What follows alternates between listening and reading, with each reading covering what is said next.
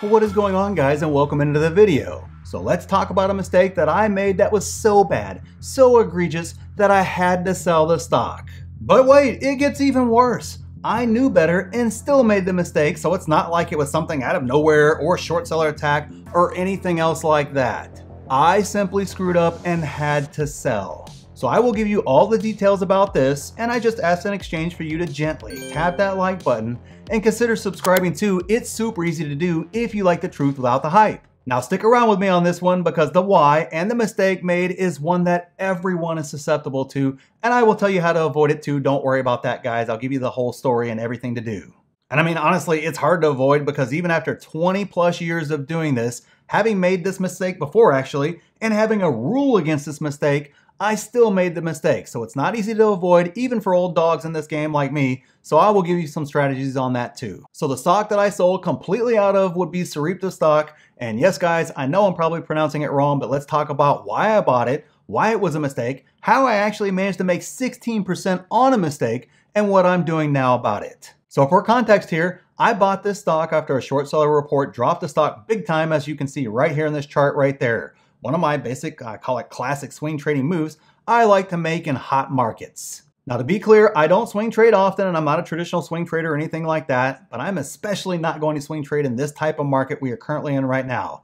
I'm not even looking for swing trades in this type of market, and even if I saw the perfect opportunity, I still would probably not pull the trigger during times like this right now because swing trading is not really what I do. As we have seen time and time again in this market, even earnings beats can earn you a massive beatdown instead of the stock soaring. We have all been left shaking our heads at some of the moves in our stocks after a great earnings call. Now yes, it means a great opportunity too, and you can just add more, but it makes for a very dangerous environment to swing trade in my opinion, and requires more skill than I have, so obviously when I don't have the skill, I'm not going to do it. Now in a bull market like we had when I bought this stock, huge moves down are very rare and usually come after a short seller report or attack or something like that, which, as we all know, they are usually made up or based on very loose facts in the first place, if any facts at all. So when they happen in a big run, the stock drops big, and then after the noise kind of dies down or the report is completely debunked, the stock basically rockets back up again, which, of course, to me seems like a great swing trade opportunity. So although the setup was perfect for Sarepta, why was it a mistake and what did I screw up? I mean, during that time, we were in a ridiculous bull run, the report was untrue, shocking, I know guys, and I bought the huge dip. Well, it's a mistake in the first place simply because I know absolutely nothing and do not understand the stock or the genomic sector it is in, and I know better than to invest in something I do not understand. I know better than to do that, and I did it anyways. As we have discussed many times before, for me, now just me guys, I'm not talking about anybody else, this is just me, I personally do not understand the business model, how to project revenues, how certain scenarios affect the business, the approval process, the insurance, and everything else that's involved in all that sector. I cannot accurately predict or understand any of it. That leaves me with that same feeling we have all had of just being at the mercy of Wall Street instead of the power position we like to be in, where I own a stock and know exactly what the long-term opportunity is. It's really hard to buy the dip if you don't know if the dip is because Wall Street is being stupid and giving me a great discount on a long-term stock that I'm going to make a lot of money on, or if there's actually a problem with the business or it's hype trash or whatever. Easy to identify if it's Apple or Google or whatever for me. But with Sarepta, I have no freaking clue. So I broke my own rule during the crazy bull market trying to make some quick money, basically for fun. And it actually worked out incredibly well during that same time frame with Clover stock where I tripled my money and then bailed out of my position. That probably honestly added to my stupidity in this situation and made me overconfident. But it didn't go well with this swing trade that has taken me more than a year, almost two actually, to turn green. So it's a swing trade that I sold for a 16% gain in a bear market. That's not too bad in the end, but that still doesn't make it not a mistake, and it still doesn't mean I didn't screw up, and I will expand on this further a little bit later on how to ensure you are hedged to still make money even on a mistake. But let's kind of get back on topic here. If I knew what I owned, I could have actually averaged down big time and be up 40 or 50% right now instead of 16%, and possibly have a great long-term stock on my hands at an incredible great price. Instead, I'm looking at a stock that I didn't average down on, and I have no idea if it's still a bargain, or if I should just hold, or if it's not just overextended like the current rally would indicate, but grossly overvalued like many stocks were last year. I have no clue nor a good way to accurately predict what will happen 3 to 5 years from now, which is kind of where my default view is.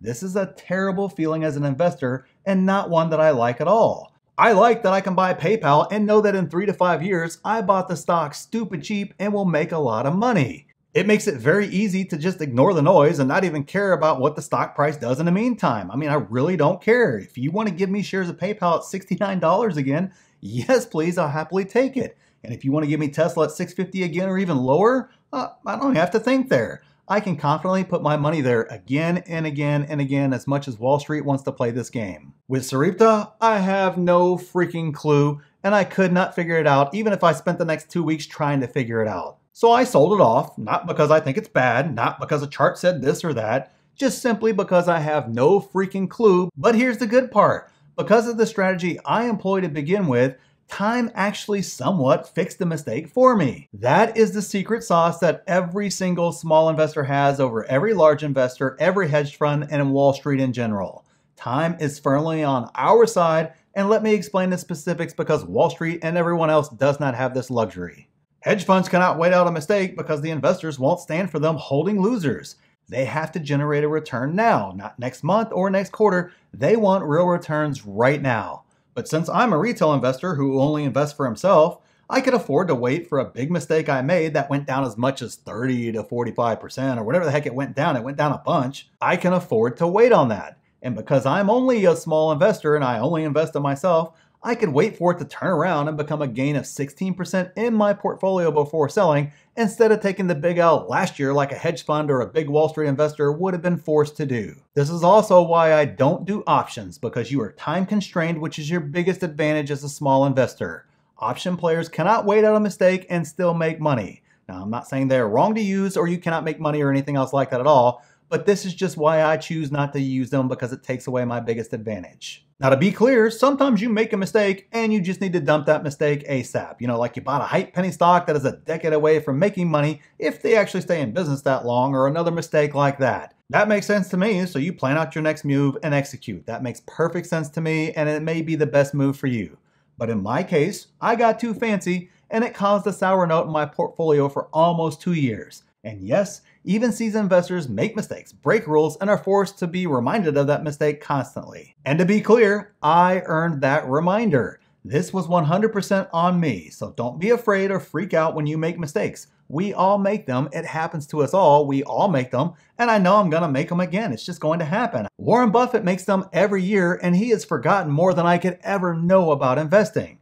Just take responsibility for the mistake, don't compound it, and then plan out what you're going to do next and move on. Sarepta could 10x from here, and I look dumb for not holding it, and on the flip side, dumping it right now may look brilliant in a year. I don't know, I don't care, and I will probably never look at the ticker symbol again. Don't be afraid to make mistakes, they will happen, just acknowledge it, own it, and move forward with your investing journey. So hopefully this was helpful, and if you don't know how to get a price target or how to do a valuation and want a step-by-step process for doing that, building wealth, and you want direct access to me and much more, remember to check out the pinned comment down below to become a member and at least look at everything you get. And click this video here for the stocks I'm still buying in this market, and click here for exactly what I'm doing to make huge money in this market. So thanks for watching, and we'll see you in the next one.